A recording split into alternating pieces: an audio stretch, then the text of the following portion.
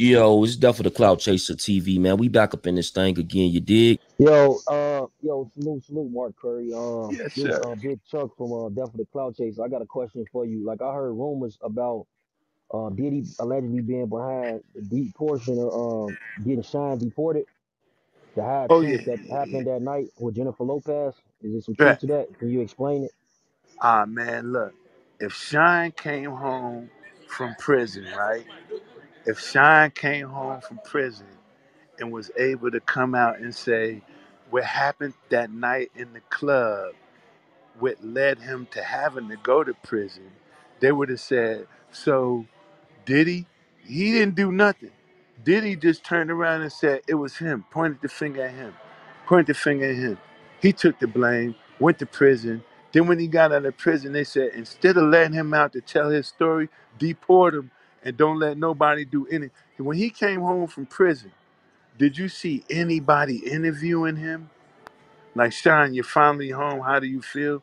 They just like shit on him, deport him to Belize. And then he went to Belize. And you was like, damn, we ain't never really got a chance to see Shine again or hear from him again. So with that being said, that just lets you know what the power is like. It was like, damn. And then he turned around after a few years later and then went and did something, went and got into the politics. And they was like, they let him come back. And they was never going to let him touch foot on the United States soil again. Hey, just one more follow up question to that. Was he did he get paid? Did he give him any money?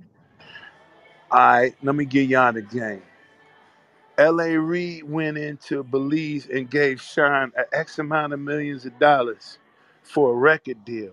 That Shyne never came out with a record deal.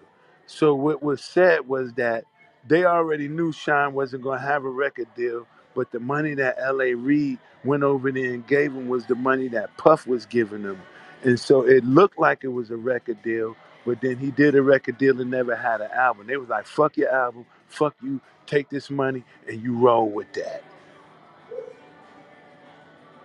He gave him some money, but he couldn't go give him no money like, here go from me to you. He had to make it look like it was coming from somebody else. So that somebody else, that's why it's a lot of crookedness that goes on in the industry, because we don't never know the L.A. Reid and his relationships with the Clive Davises and the Puffies and the Jermaine Dupri's and the Dallas Austins and the Baby Faces and all of that. You understand? Because when you talk about absolute control, them motherfuckers right there, Pimp C said it the best. And we're gonna put out something on Pimp C so we could talk about why Pimp C got murdered.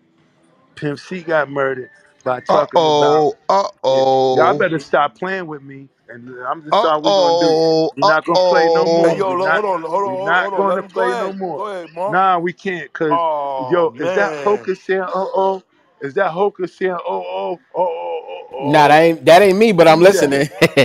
Yeah, you don't want to hear Pimp C theory of In it. the comments and let me know what you think. It's definitely the Clout Chaser TV. If you're new to the channel, hit the subscribe button, share this on Facebook and Twitter.